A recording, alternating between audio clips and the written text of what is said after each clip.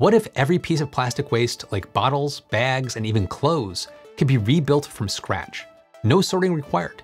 Not just melted and reshaped, but broken down to pure chemical building blocks and made new again. That's what a new wave of recycling tech promises. At Northwestern University, a team has built a catalyst that can zero in on a single type of plastic in mixed waste and then break it down. No sorting, no problem. In South Korea, a 2000 degrees Celsius hydrogen plasma torch is cracking mixed plastics in milliseconds, turning them into valuable building blocks for brand new plastics. And in France, an enzymatic recycling plant is transforming previously unrecyclable polyester textiles back into virgin quality plastic feedstock. We've been sold the recycling dream for decades, but the reality? Most plastic still ends up in landfills or the ocean. Could these breakthroughs finally turn recycling from marketing lie into working reality? I'm Matt Ferrell. Welcome to Undecided. This video is brought to you by Surfshark. We were told that most of the plastic in our lives, from yogurt tubs to plastic bags, could be set curbside in a mixed plastic bin, transported to a recycling facility, and then returned to us on the shelves of a grocery store. But while recycling bins have become standard since the recycling campaigns of the 80s and 90s, actually recycling that plastic has not. I talk about the plastic industry's history of fibs in another episode, but today we're talking about the recent breakthroughs in recycling technology that might finally make a plastics to plastics recycling loop possible. Right now, only about 15% of plastics produced each year get recycled worldwide. And in the US, that figure is just 5%. Humanity has already produced 8 billion tons of plastic, and most of it is still with us, if not within us. So why aren't we recycling? Plastics are made from fossil fuels, which means recycling is always competing on price with freshly pumped oil. Cost is king. A 2020 McKinsey & Company report estimated that with oil at $60 per barrel, only about 20% of plastics volume would make back enough money for private investors to risk building out recycling facilities. And that report landed just as the COVID pandemic sent already volatile oil prices into the negative. So right now, the economics work best for PET, polyethylene terephthalate. Number one in recycling, even though it's the fourth most produced polymer. PET is the clear plastic used for fizzy drinks and water, and it can be washed, remelted, and upcycled into new bottles 2 or 3 times before its quality goes flat. But mechanical recycling, as they call it, struggles with contamination, colors, and labels. A lot of that recycled PET doesn't come back as bottles at all. It's downcycled into polyester for fleece and athletic wear. But there's only so many Patagonia half zips a person can use, and eventually it all ends up in a landfill. Today's best recycling practices still can't close the loop. We need methods that can turn plastics into other valuable materials or even virgin quality feedstock for new plastics. And we need to tap into the biggest fraction of plastic waste, mixed polyolefins. About 60% of global plastic production falls into 3 polyolefin plastic codes: the cloudy high-density polyethylenes, or HDPE, the flexible low-density polyethylenes, or LDPE, and the tough guy polypropylenes, or PP, which, yes, still makes scientists giggle in meetings. The chemical similarity between PP and both types of PE means they almost have the same density. So in recycling plants, when plastic is ground into flakes, washed, and separated by density, they float or sink together. That imperfect sorting often drags in unwanted hitchhikers like PVC or polyvinyl chloride.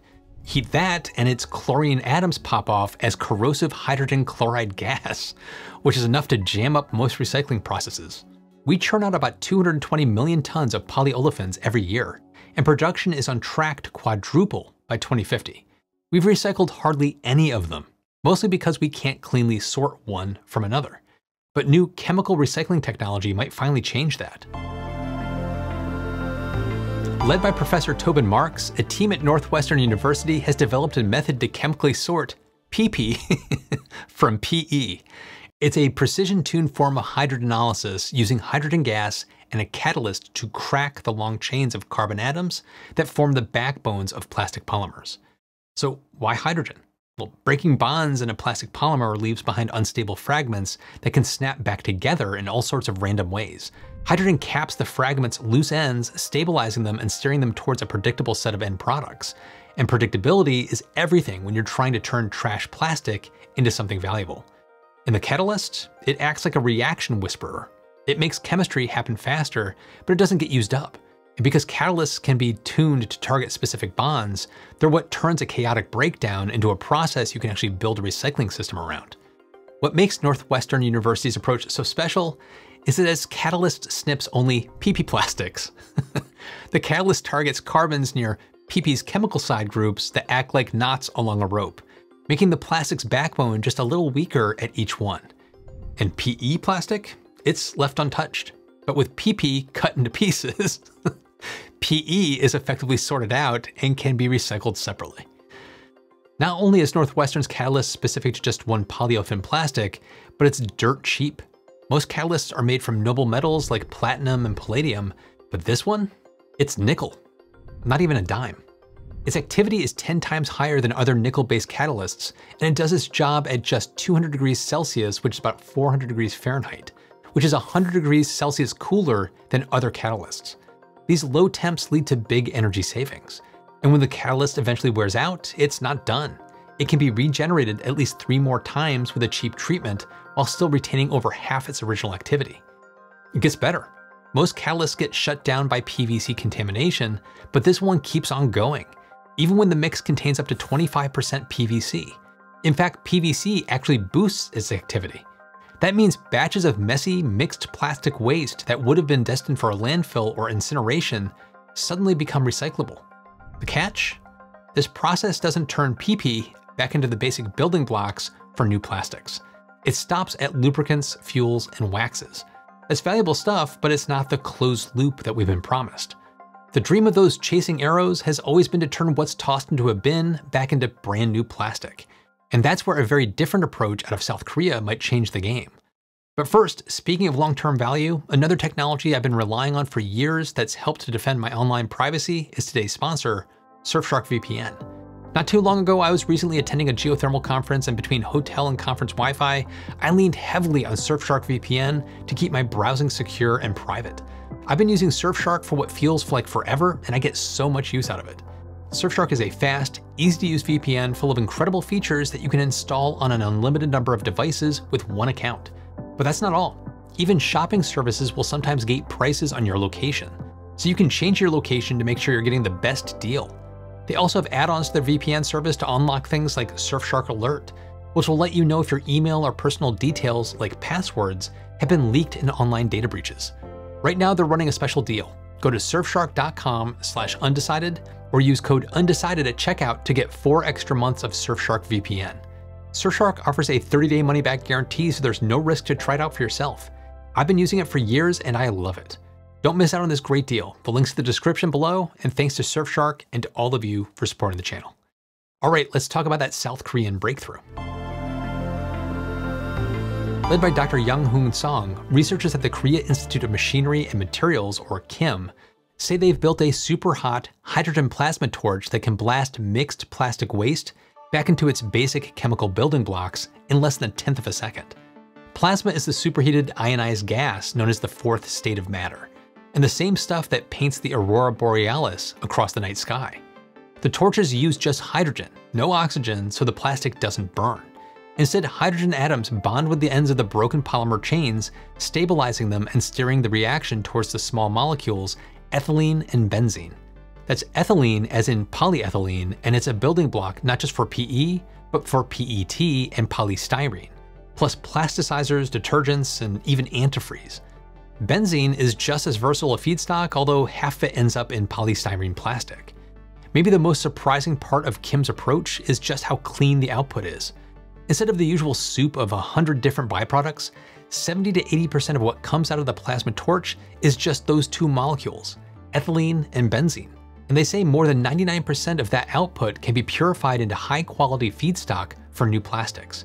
If that performance holds up outside the lab, most of a bale of mixed plastic waste could loop right back into the plastics economy.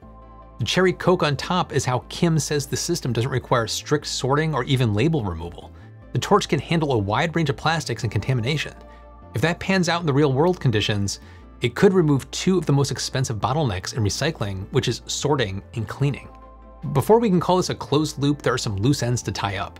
Running a plasma torch between 1000 and 2000 degrees Celsius takes a lot of energy, and how much that will cost at industrial scale is still an open question. Then there's the hydrogen hitch. Most hydrogen today is still made from fossil fuels without carbon capture. Green hydrogen, which is made by splitting water with renewable electricity, is far cleaner, but currently up to 6 times more expensive. I've got a full breakdown of that challenge in another episode if you want to go deeper. Still, Kim says the profits from selling and recovering ethylene feedstock made the cost pencil out for their pilot operation. Virgin ethylene sells for about $800 to $1,450 per metric ton, depending on the market. So turning plastic trash back into that raw material could potentially offset the system's energy costs.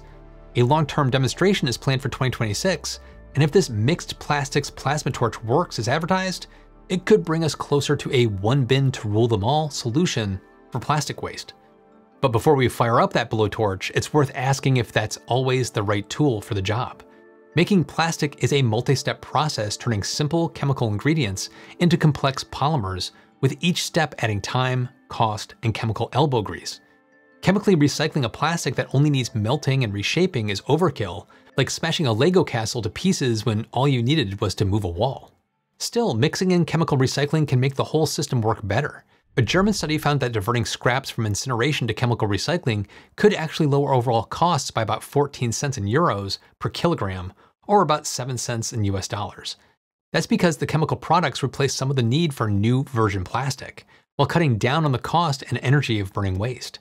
The best value then is probably going to be a combo meal. Use sorting and mechanical recycling when it's cheap and makes sense, like we already do for PET, soda bottles, and even HDPE milk jugs. Then switch to chemical recycling to handle what's left. But what if those leftovers didn't need a blast furnace? What if biology could take over, breaking down PET and even polyester clothes into the building blocks, all at low temperatures? Carbios is a company I've covered before and I keep coming back to. Not just because their tech promises bottle to blazer to bottle recycling, but because it's actually starting to deliver on it. Carbios uses a process called enzymatic hydrolysis. Enzymes are biological catalysts, dynamic proteins that get work done. And hydrolysis literally means splitting with water. The enzymes help water molecules cut PET's long chains apart, turning it back into its original ingredients: terephthalic acid and ethylene glycol. No high heat, no hydrogen, just warm water, an enzyme engineered to chew up plastic, and a little patience. Over 10 hours, the enzymes break down 90% of the PET inside Carbios's pilot tanks in Clermont-Ferrand, France, which I know I butchered the name, but that's where the vessels look more like they belong in a craft brewery than a recycling plant. Those breakdown products are drop-in feedstocks for making new, virgin quality plastics. And starting in October of 2025, a shower gel by the French skincare brand L'Occitane en Provence will be 100% made from Carbios's enzymatically recycled PET. These enzymes aren't just giving soda bottles a second life, they can take on polyester clothing too, even those mixed fabrics that stump recyclers. Carbios teamed up with Puma, Patagonia, PVH, Salomon, and On to test their toughest materials: polyester blended with cotton, elastane, dyes, and water-repellent coatings. Carbios's recycled feedstock became new polyester, spun into fresh fibers and woven into a plain white t-shirt, even though the original scraps look like a bag of Skittles. That's a huge deal because polyester is fashion's favorite fabric, mostly because it's cheap. But despite the low price tag, it comes with a heavy carbon tab, over twice that of cotton. If Carbios can close the loop here, every shirt could be a comeback story instead of a one-hit wonder.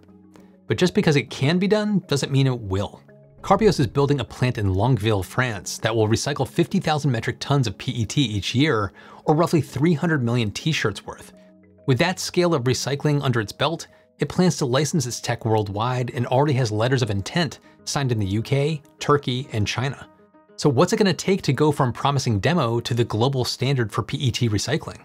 Well, in the extended cut of this video over on Patreon, I go over how industry trends and policy changes are finally aligning to make Carbios's new plant possible. And spoiler alert, plastic recycling isn't inevitable. It takes policy like penalties on virgin plastics and real incentives for recycled ones to give these emerging industries the lift they need to grow and scale.